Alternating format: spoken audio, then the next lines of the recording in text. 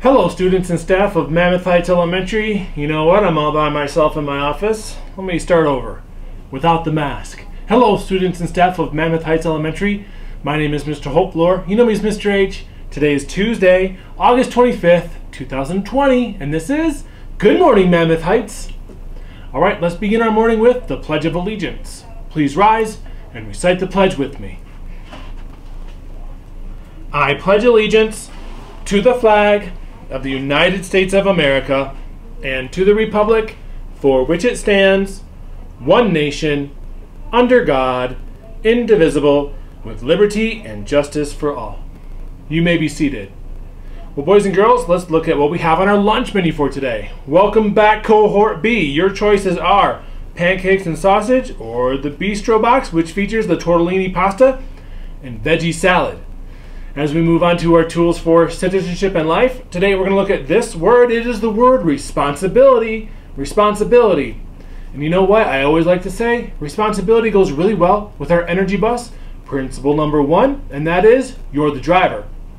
Because when you're the driver of your own bus, you take responsibility for your own actions and your own learning. And especially in these times, we take responsibility for the health and wellness of the people around us, such as your teacher and your fellow students. So, how can we demonstrate responsibility in being the driver of our own bus in these uncertain times when we have to really maintain our health and take care of the people around us?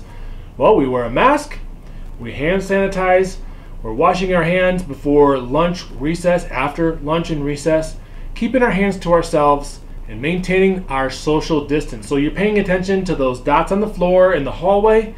You're also paying attention to some of the markers inside your own classroom that helps you visualize just how far away you need to be from your fellow students to maintain proper social distance and to keep each other and yourself safe.